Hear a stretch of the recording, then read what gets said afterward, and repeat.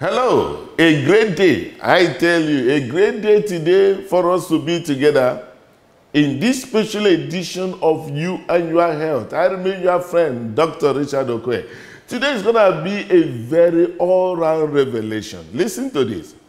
We have a topic today that will address something that has been hidden for ages. But that has to do with one fundamental thing that has been a concern in this side of the world when it has to do with the childbearing. All this why we say a woman has this problem, not able to achieve pregnancy. A woman has this one, not able to achieve pregnancy. But today you will get to see the role of men in women not being able to achieve pregnancy. It's going to be a bombshell. It's going to be a very big bombshell. And why we have to today encourage everyone you know to be part of this particular program. We all have sisters in these conditions. We have friends. Our children also may marry tomorrow. One thing or the other may happen because life has never been without challenges. You also have friends and loved ones. As I'm talking right now, having a challenge that is trying to tear them apart. I can tell you something, there's a hope through you that will reach to them by the knowledge you will get today. You and Your Health with Dr. Richard Okoye, now on TVC News every Sunday by 3:30 p.m. Today we are looking at the role of men. Very bizarre kind of topic you may consider. But I will tell you something very striking. That unfortunately, most of the 5 years, 10 years, 20 years of marriage you see, the men are responsible for that very woman staying that way till menopause. On the other hand, there's something that's actually been happening in our society where it seems as if men are today called baby. An full-grown adult man with mustache and beer, if we be calling him baby, he will just be quiet and happy. I will tell you the detrimental effect of that very baby that is going on everywhere. It has kept some women in the state they are. Unfortunately, why ignorantly they don't know how much they have hurt themselves. You and Your Health with Dr. Richard Okoye. Let's first of all start today with what we as a society considered on the aspect that has to do with childbearing. If you look at our society, in fact, most of the times, whenever there is issue that has to do with fertility, we hold the woman responsible. It's actually not our fault because we are religiously and traditionally indoctrinated into believing that the issue that has to do with childbearing is a problem of the woman. Let's first look at the religious narrative with respect to that. If you look at the Bible, if you read from Genesis to Revelation, you will hear about barrenness Sarah, barrenness Micah, barrenness Elizabeth, barrenness Rachel, and all those mentioned there are all women. Not one man was indicted or held responsible for barrenness in his home. What is the implication therefore? The implication is that whenever there is issue that has to do with childbearing, everybody will look at the woman. And that's what has given men immunity. Traditional and the religious immunity, that whenever it has to do with the issue of childbearing, you talk about women in it. And that's the reason why if you go to some religious organizations where people say, who are those looking for the fruit of the womb? Come out. You will amaze you that the women will fill the altar of such. Their husbands will be there, even joining the religious leader to be binding and losing Satan, casting out. Man of God, fire them, their problem many. And the man is right there. And this is the reason why today in our society, we are having couple married 5 years, 10 years, 15, 20, I have seen a 25-year-old marriage that unfortunately the man never once have an overview of his own fertility status. And what was his reason when I asked? He said, when I was some time ago, somebody got pregnant for me. That is the certificate permanently. And all the demons and all the witches must have been killed on behalf of the wife. This is everywhere. And we have to come to the knowledge of this very truth that we can't continue like this. Issue that has to do with childbearing, perfect study has shown that 50% of barrenness you see in marriages come from men. And 50% come from the women. All right? By and by, it's not a function of who is coming from, because issue that has to do with marriage is a relationship. It is not a fault-finding mission. If it's a problem, it's a problem of your wife, it is still your problem. If it is vice versa, same. So, it is not a function of whose fault are we talking about here, but how do we get it right? How do we get it right? And I stand today to tell you something. When you see 5 years married, 10 years married, please pause. Don't hold on the woman first. Let us find out the status of this man. And when such is found out early, the time of their frustration is usually narrowed. Very, very, very narrowed. And that's why I made a statement, and I want you to keep this in record. You are ignorantly expecting the arrival of your wife's menopause if you have low sperm count and ignore it. A preacher says something sometime that I look at it as a demonstration of medical illiteracy by the fact he said that, no, hey man, you don't need millions of sperm, one is enough. And I say, man of God, one is not enough. And I put it to you listening to me, one can't be enough. God cannot be stupid or cannot be without knowledge by causing a man. This man you see here produced 300 million sperm. 300 million. You can see it moving. What was God's intention for a man to have 300 million while a woman will only produce one egg? Is this more than enough? Is it for him afterwards make you use the rest do ngongo? No, there's a purpose for this. It's painful that most times when people must have stayed for a while in marriage, and after which 1 year, 2 years, 3 years, now fibroid will now start coming on board. And when eventually they go to do a scan and say that, oh, the woman has fibroid. Come on, let me tell you something. If you are seeing a couple that are married for 5 years and you are seeing fibroid eventually, is the fibroid responsible for the delay? No, I can tell you. Because when the fibroid was not there, year 1, year 2, year 3, or even being small then, why was the pregnancy not there? It's a question that is intelligent. It's a question that must intelligently be asked to enable the right result be gotten. We can't continue to be in position to say, I'm waiting on the Lord. Yes, if you are waiting on the Lord, you must have understanding on how to pray if you have a low sperm count. Otherwise, your wife may stay till menopause ensues. I will teach you in this particular meeting on how to pray if you have low sperm count, and you will get instant answer. Stay tuned. I'll be right back. And when I come back, I will give you a deep revelation on the role of men in the issue of infertility you see in women. Do they call you baby in your house? Are you there happy? Check out what happened to a woman that is breastfeeding. If you are being breastfed, I will tell you the impact of that you they call baby. And they say your wife is not getting pregnant. I will show you your role. Stay tuned. I will be right back. You and Your Health with Dr. Richard Okoye, now on TVC News every Sunday by 3:30 p.m.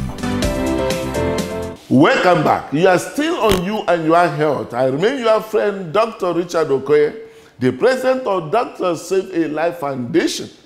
We have a vision of promoting healthcare in our society, but fundamentally through the power of knowledge, because many people do not know. That's why we created this very platform as a medical school by correspondence. And that's why we say, if you have any health problem that is confusing, most times they tell you, no, your problem is an attack, it's a witch, it's that one. Why not take advantage of this email or WhatsApp that your problem to any of these numbers? We mobilize professionals across the globe. Even if you have a medical report that is not well clear to you, push it there. Anytime anyone being free, they could be able to give you professional guidance so you can get to the hospital and be attended to early. Not just being in position to say the attack. Most times you see cancers that can be prevented. Our people won't present until the worst happen. If you go to hospital early, I can tell you, majority of our people in the grave today supposed to be living if the right thing has been applied onto them as technology is helping us in our time. Today, looking at the role of men in the infertility of women or their wives, as it were, happen to be on one problem of childlessness or the causes of infertility in women. It is called hyperprolactinemia. Don't worry about the big grammar. Hyper means high. Prolactin is one major hormone that is responsible for the issue of lactation. That's when a woman delivers, so it triggers, it helps to make milk to be coming out from the breast. And anemia means in the blood. So when it says hyperprolactinemia, it's a high prolactin level in the blood. So let that confusion be clear. So when this condition called hyperprolactinemia happen in a woman, if that woman is not pregnant, if that woman is not nursing a baby, and all of a sudden they discover that her breast start producing milk or start producing water, something is wrong. Something is wrong. That thing has to be addressed, because most of our great-grandmothers that actually didn't have any provision for contraceptive, yet they spaced their children for 2 to 3 years. What was the secret? The secret behind it is that those days they used to have exclusive breastfeeding. That's why if you see some of us that are kakraka like this, majority of us suck breast for 2 years. Even when they carry you around, they feel throw the breast for back. They're just the sun to make sure that. But what is the implication of that? As that very baby is sucking the breast, that particular woman won't achieve pregnancy because that prolactin that is high will suppress the other hormones. Sometimes she may not even see her menses. That is the implication of that particular hormone. It suppresses the fertility hormone. Sometimes it may make the woman also, they can space their children. But today, as the events of life unfold, we are now having a lot of babies in the house. You see a woman that may have that kind of challenge, they will now, you see a full-blown adult. In fact, a 60-year-old man with mustache, white and beer, and somebody will be inside and be calling him baby. He's going to be happy. I will tell you the impact of you being an adult baby in your house. A woman told me one occasion and said that they went for a place, and the prophetess said that she saw her and a baby with filling bottle just moving. That is a spiritual baby. I say it's not a spiritual baby.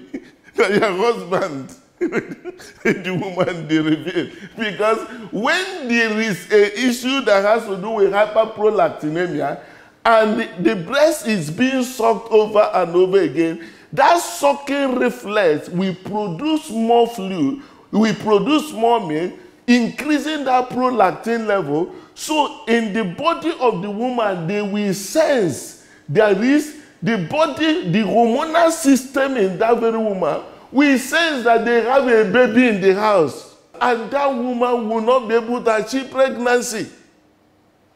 Will not be able to achieve pregnancy. And when we did the test of the wife and discovered that her prolactin level is very high and she was also lactating, I asked her, does your husband actually saw this very repeatedly? He said yes.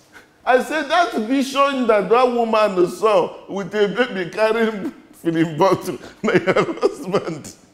Like your husband when he the review, but he don't understand how he be. The sucking reflex makes the woman not to be able to achieve pregnancy by increasing the prolactin level in the blood. That's why if they still call you baby, as you know, even in my house they used to call me baby. One of the occasions, my little daughter provoked, asked my wife, how many babies do we have in this house? Because she will call baby this one, she will rush in. He said, it's not your own. He said, Mommy, how many babies do we have in this house? He said, my daughter, you will not understand. We have an adult, full-blown adult baby in this house. My daughter now asked, is that baby not growing? Why should he become an adult baby? Is the baby not growing? So what I'm trying to say here is that in a scenario where you will still have occasion of having challenges in childbearing, it is important that when there is a fluid coming out from the breast, do not go to thank God that you have gotten a ministry. No. You may worsen the situation the more. So at that particular point in time, there will be a need of treatment, which I will tell you after now. The treatment, and also you should be in position to carry feeding bottle and leave that one alone until further notice. Stay tuned. I'll be right back. You and Your Health with Dr. Richard Okoye, now on TVC News every Sunday by 3:30 p.m.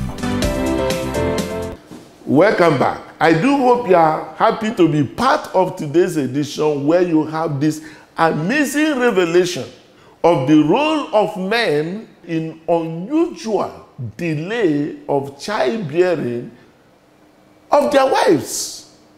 And we're able to establish the fact that a man with low sperm count, ignoring it, can keep the marriage without a child until the woman goes into menopause. And we also go further to reveal the sucking dimension of men where something has to be done before something do that particular marriage. You can't be a baby in your own home. You won't be in position to remain a baby. They call you baby, they're happy. Step aside this time around and we look at options on what we can do. Let me share this important observation. Over the decades of fertility management, I discovered that majority of marriages where the man, irrespective of the sperm condition of the man, I discovered that if the man step out first by seeing it as his responsibility to carry the wife along, most of those marriages shorten the time they will stay waiting for a child or binding one witch or binding one wizard. That is to say, for you to be able to achieve pregnancy as quickly as possible, let us first, as a society, help our loved ones that get married. Most of the times, we are the one that is actually causing crisis to them. The first step is this. If you have your loved one, be your sister, be your brother, whosoever that get married, and it happened to be that you people, or you by reason of compassion or by reason of concern, and you discover that it looks as if they have been delayed. It looks as if there's a delay in childbearing. You know what you will do? Talk to your brother first. Mother-in-law, talk to your son first. And called him and said, my son, have you people, let him take the lead. Have you people gone for any health? Have you people gone for fertility evaluation? If he starts that very movement by himself, carrying his wife along, I tell you, the testimony will be very, very short.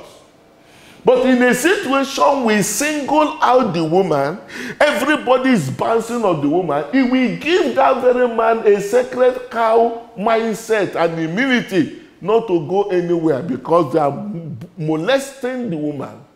And you can't be there seeing your wife being molested by reason of you can't get a child. You're not a boy. Say it is not good for a man to be alone. It is not a boy. A man takes responsibility to even protect the wife. Take your wife to the hospital. If you have done any investigation and they say you have low sperm count, my friend, come out bold. Call your family members that may show concern, not as if you are announcing it. Those that show concern, your mom, your dad, call them and say, look, we have gone for investigation and the problem has been found to be coming from me, but we are working on it. Just be patient with us. You know what you have done? You have killed pressure. Because if you have a low sperm count and your family members are hitting on your wife, you are killing yourself because you are bringing an undue pressure in that very marriage. Take people out of it, then what are the things to be done? If they say you have a low sperm count, listen to me, the first question is how low is the low? That's why when we go into understanding why a man with low sperm count can't achieve pregnancy, you see there's a mystery in this bronchus, this testicle. I will reveal it to you to understand why a man can have 250 million sperm count as a youth, and all of a sudden, the doctor is telling him that he doesn't have a sperm again, or that he has very low sperm count. And we demystify most of those things so as to help us take right decision at the right time. Now, finally, on the subject of the issue of a woman that is not pregnant, not breastfeeding, but is seeing breast milk coming out. The first and foremost thing, as we earlier established, is called hyperprolactinemia.